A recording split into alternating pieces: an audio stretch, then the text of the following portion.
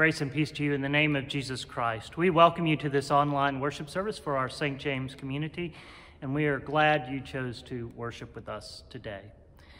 As we unite our hearts and minds in worship, there are some ministry opportunities we want to be sure you are aware of. Last week, we had to cancel our packing event for Trinity Community Ministries. That has been rescheduled for February 27th. That is a Sunday. It'll be between the worship services that Sunday morning. There'll be more information in the weeks ahead about that if you are interested in helping put together those snack packs for Trinity Ministries. February 20th, we are starting a new Sunday night study. Janice Gallagher and I will be leading a spiritual gifts discovery workshop. If you've ever wondered where could I possibly serve in the life and ministry of the church, this is a great time to come and explore how God has created and gifted you to participate in the ministry of the church. We'll have a time to do some scripture study, what the Bible tells us about spiritual gifts, inventory where you can explore what some of your gifts might be, and then a time to dream together how could you possibly use those gifts in ministry. We'll start February 20th at 5 o'clock in the church parlor. If you'd like to participate in that study, email me and let me know about your interest so I can be sure we have enough resources for everybody. There are more ministries you can find out about through our church website. You can always go there for more information. Coming up in February is our next consignment sale. If you would like to participate in that, whether you want to consign or be a volunteer, go to our website. There's a link there. You can sign up if you want to work or be a consigner. This is a great time for us to reach out and build connections with people who might be new to our community or people who just don't have a church family, and let them know of how they will be welcomed and accepted here at St. James. Thank you for all you do to support these and other ministries. Thank you for your financial contributions as well. If you would like to make a gift to St. James, you can do that through our church website, or you can always mail a check into our church office. As we continue to worship together today, may God's Spirit speak to you of God's love for you and how God has called you and equipped you to share that love with others.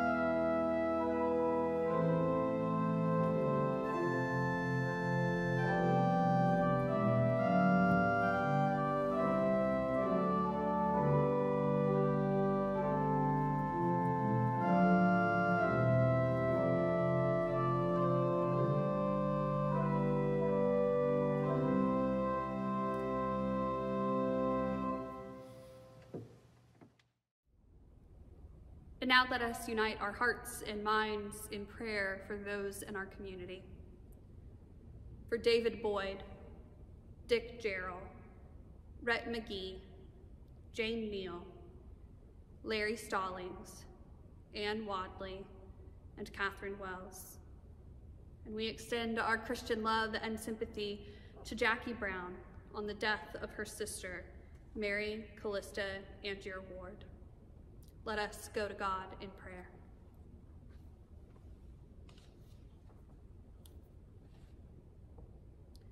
God of prophets and apostles, you call us to restore that which is broken and to proclaim your vision of a world made new.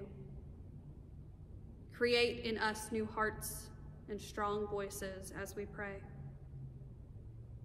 We pray for those who have been anointed or chosen as leaders of people, that they may attend to the voices of their people and be guided by you. We pray for pastors and teachers of the church, that they may faithfully interpret your word for others. We pray for those who are poor and in need of assistance, and for ourselves, that we may open our hearts to the cries of the needy. We pray for those who are captives of war and victims of violence. May we bring them good news, both in word and deed. We pray for those with physical challenges and spiritual struggles. Make us agents of healing and hope. We pray for those who are oppressed by powers beyond their control. Give them courage to work, and give us courage to set them free. God of us all, make us the body of the risen Christ, united in all our diversity. Animate us by your Holy Spirit, that together we may work toward your coming kingdom. We pray all of these things in the name of Christ, who taught us to pray. Our Father, who art in heaven, hallowed be thy name. Thy kingdom come, thy will be done, on earth as it is in heaven. Give us this day our daily bread, and forgive us our trespasses, as we forgive those who trespass against us. And lead us not into temptation, but deliver us from evil. For thine is the kingdom, and the power, and the glory forever. Amen.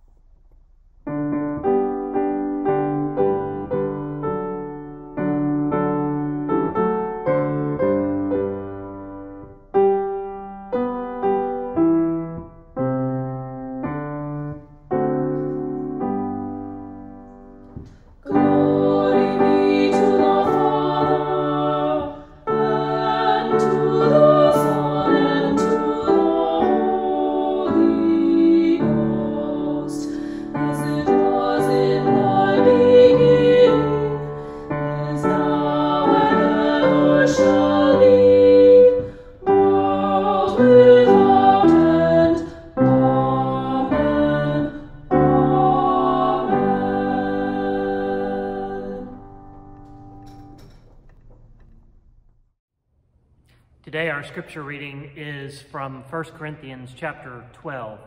It continues where we left off last week as Paul continues to talk about what it means to be the church, to be connected to one another, and each of us using our gifts in service to one another and to the greater community. Before hearing today's scripture reading, let us unite our hearts and minds in prayer. God, through the gift of your Spirit, you cause these words of Scripture to be recorded and remembered. As we hear them today, may your same Spirit open our ears, our minds, that we might hear what you are speaking to us this day. In Jesus' name we pray. Amen. 1 Corinthians chapter 12, beginning at verse 12. For just as the body is one and has many members, and all the members of the body, though many, are one body, so it is with Christ. For in the one Spirit we were all baptized into one body, Jews or Greeks, slaves or free, and we were made to drink of one Spirit. Indeed, the body does not consist of one member, but of many.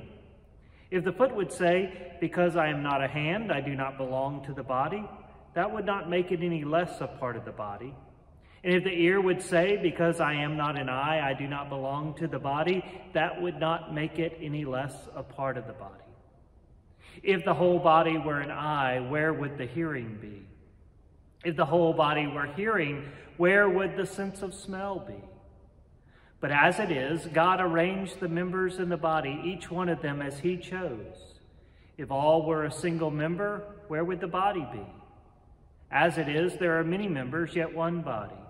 The eye cannot say to the hand, I have no need of you, nor again the head to the feet, I have no need of you.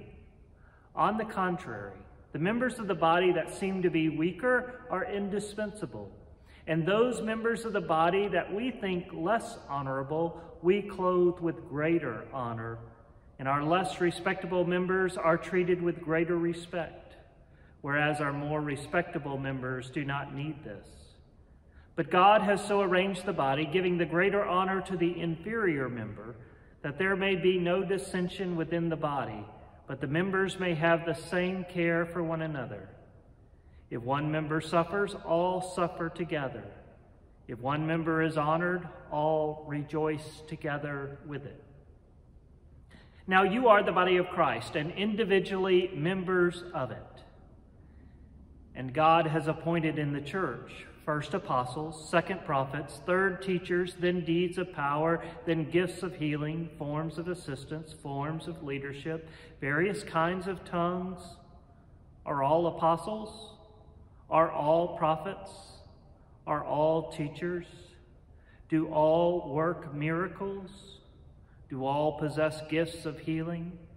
Do all speak in tongues? Do all interpret? But strive for the greater gifts. The word of God for the people of God. Thanks be to God. This image of the church as the body of Christ is my favorite image of the church. It reminds us of our connection to one another and how we are jointly connected to Christ. How we each need one another. Paul makes it very plain for us. He uses something that is easily for any of us to imagine. Imagine if your foot said to your eyes, I don't need you, what you would walk into. Imagine if your ears said, I don't need those hands. It's a humorous image that Paul is drawing up for us, yet how often we behave that way, not just in the church, but in our general life, as if we forget just how connected we are. That's one of the things I think the pandemic has reminded us, how much we really are connected and dependent on one another in ways that Paul couldn't even imagine in his day. The supply chain issues we're dealing with are global, and because of something not being available across the world, we are still struggling to find it here in our own local community. This past week, we celebrated the birthday of Martin Luther King, remembering his life and legacy.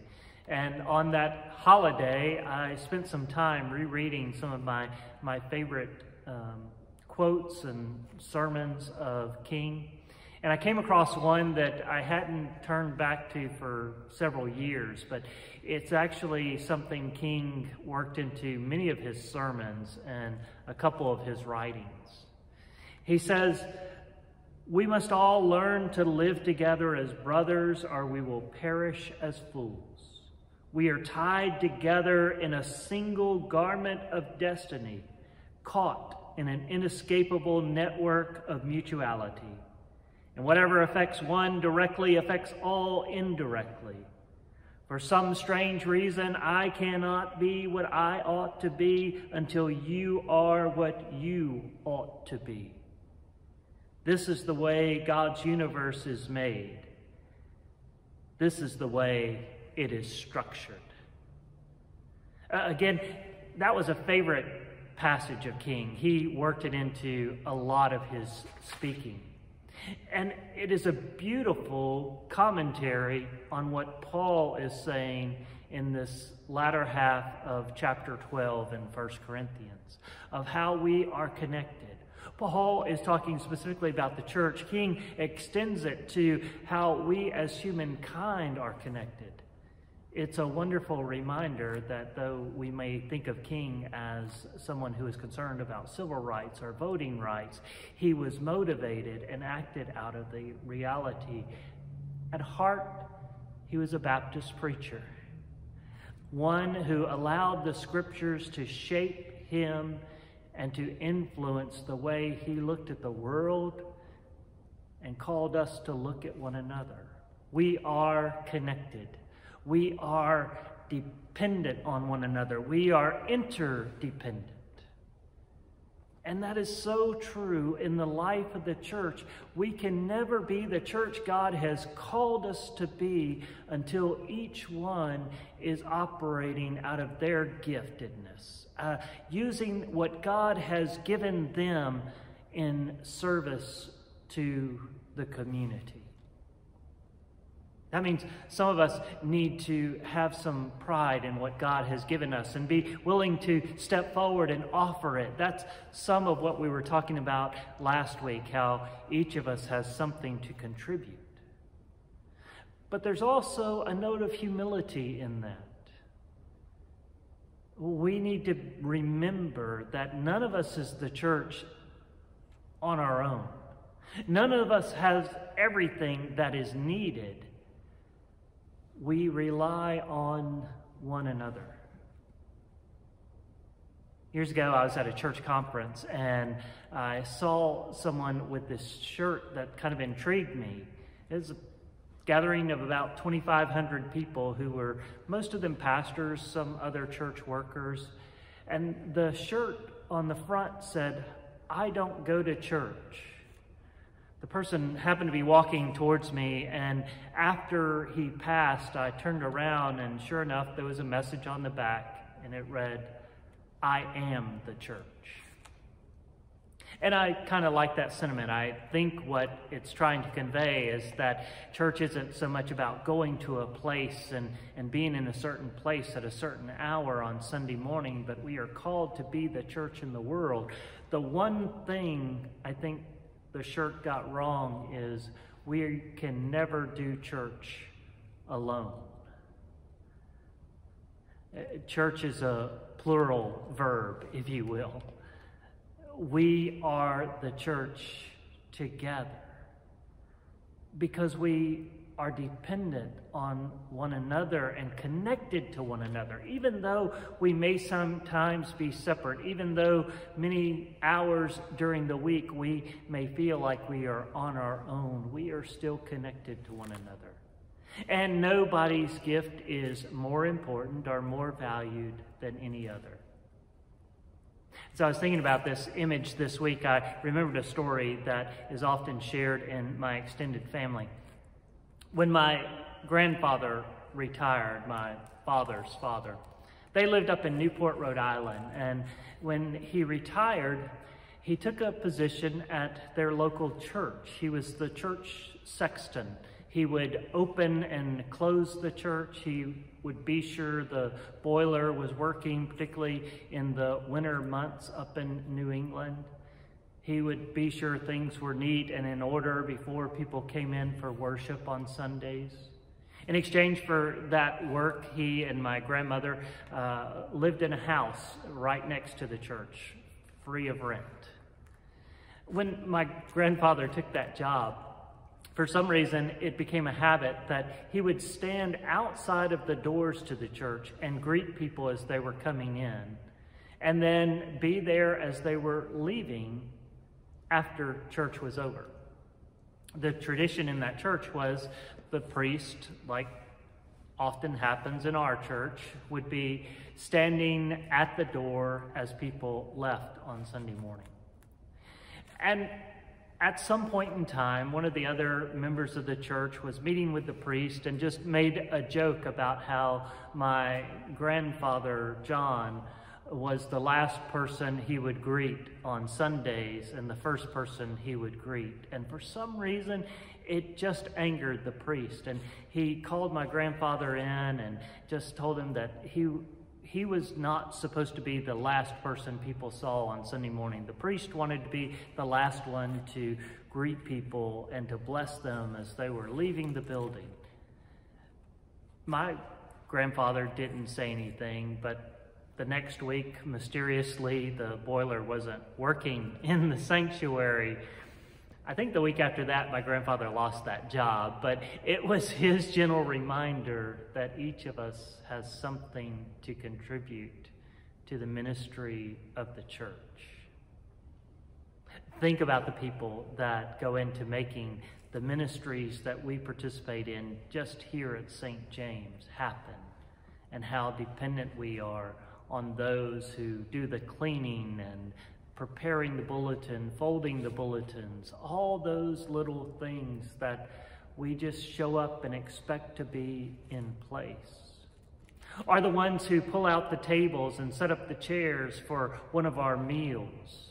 Are the ones who stay till the last chair is put away afterwards. We all have something to contribute. And each person's gift is vital and needed, and not one is higher than the other. That was the situation Paul was dealing with the church in Corinth. Some people thought they had one particular gift that made them better than, more important than the other Christians there. And Paul's reminding them, as he's reminding us, that because we all are connected in Christ, we are gifted. But that means all the gifts are equal. We are all dependent in the end on the grace of Jesus Christ. And we live in and through that grace. Thanks be to God. Amen.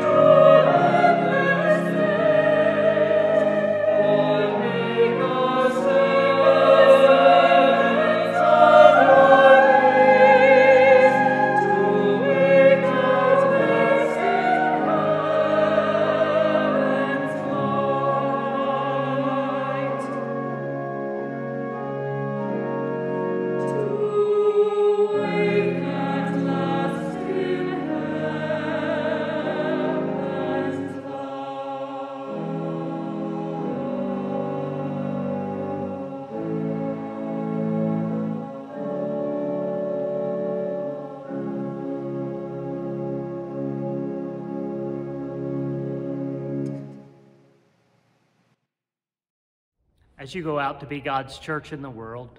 May the Lord bless you and keep you. The Lord's face shine upon you and be gracious unto you. The countenance of the Lord rise upon you and give you peace, now and forevermore. Amen.